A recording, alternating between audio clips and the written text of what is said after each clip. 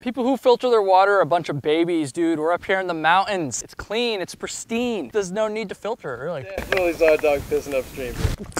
What? Even if there was a vaccine for Giardia, I still wouldn't take it. Life straw? More like hell nah. Cat9 bee free? More like filtering is for the bourgeoisie. I don't know. Sawyer squeeze? More like squeezing on D's nuts. We're rolling. I don't use a filter when I roll cigarettes either. As long as it's flowing, it's safe to drink. That's what science said. I need to find the best flow here. Yeah, this is the best flow right here. Ooh, that looks great, doesn't it? F it. I like to live on the edge, you know? It's just who I am. I gotta dig a cat hole like right now. Dude, it's not Giardia. It's food poisoning or COVID or monkeypox. It's something like that. You get crap like this every time we go backpacking. Shut the f up. Hashtag no filter. The only place I filter my water is in Florida because that place is f***ed.